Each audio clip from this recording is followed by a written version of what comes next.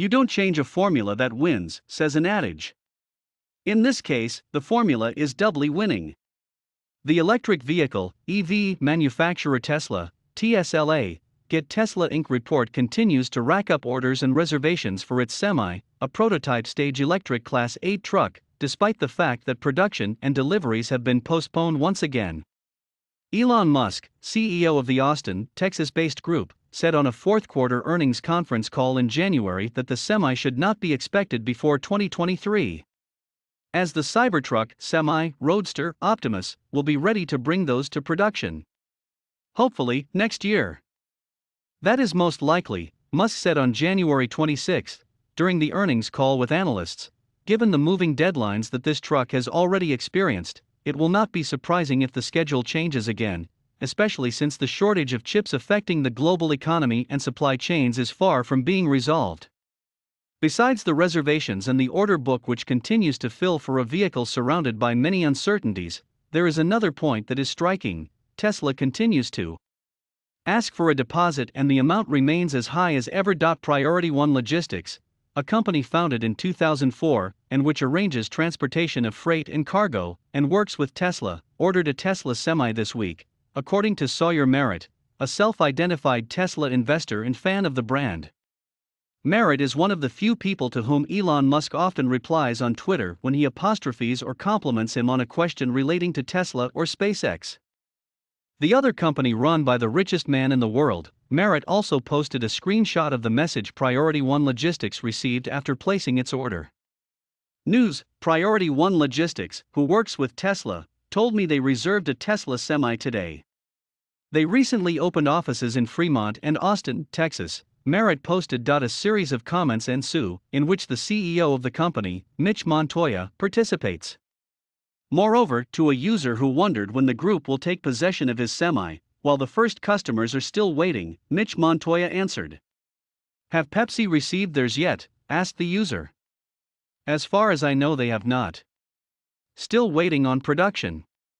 I'm happy to invest, stamp our place in line, and be one of the first companies to have a Tesla Semi on the road, responded Montoya. And when will they be shipped finally? Bounced another. Ask it Elon Musk. LOL, replied Montoya. The embarrassment of the new potential customer of the Semi sums up the somewhat grotesque situation faced by customers of this vehicle who are also de facto money lenders for Tesla. When Tesla launched the Semi in 2017, it asked interested customers to put down a $5,000 deposit, which the company then increased to $20,000 for the base version. This sum is broken down into two phases: a $5,000 credit card payment at the time of reservation on the Tesla website reserved for the Semi, and then a wire transfer payment of $15,000 within 10 days of the reservation.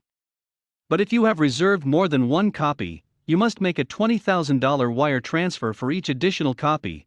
For customers interested in the limited Founders Series version, they must make a deposit of $200,000, which is the total cost of the truck.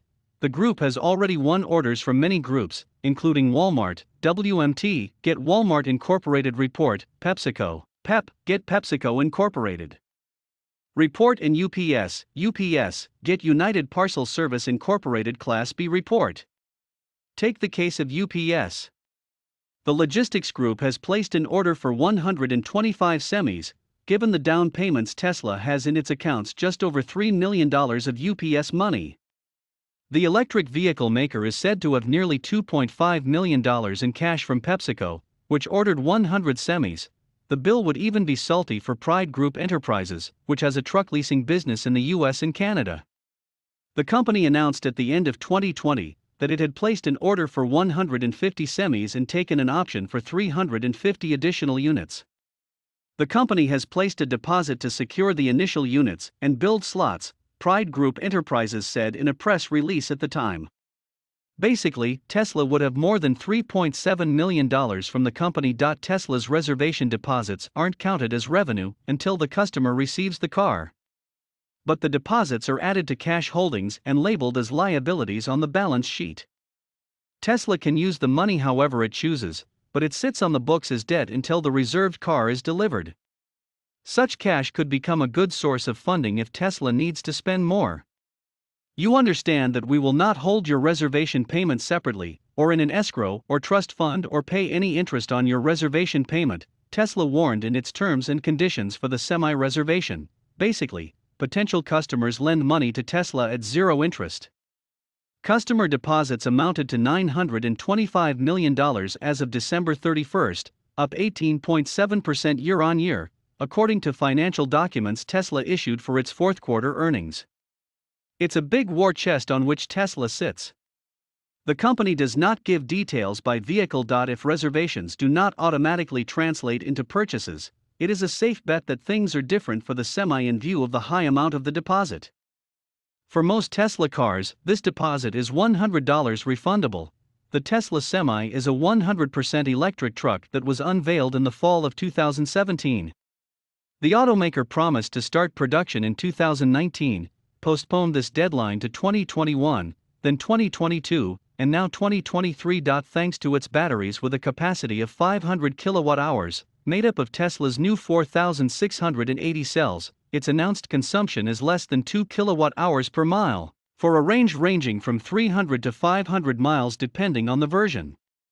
The advertised price is $150,000 and $180,000 respectively. The Semi has competitors, Nikola Motors, NKLA. Get Nikola Corporation report develops 3 types of semi-trucks, Tre-BEV, Tre-SEV, TÜV-SEV.